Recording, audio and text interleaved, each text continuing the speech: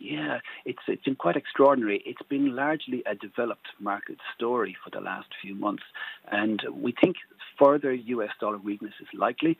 You mentioned the DXY index earlier, Tanvir. That seems intent on falling all the way down to 90. So we've got another 2.5% of this dollar move still ahead of us.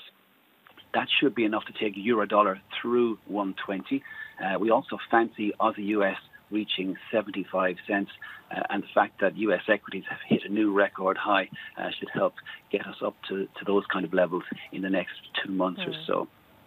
Sterling still all hinges on Brexit, really, and how that plays out.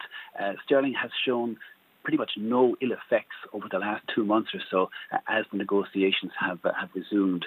But once we get closer to the year-end deadline, we'll start to see the local Brexit dynamics kick in again. So I expect a lot of whippy price action in cable.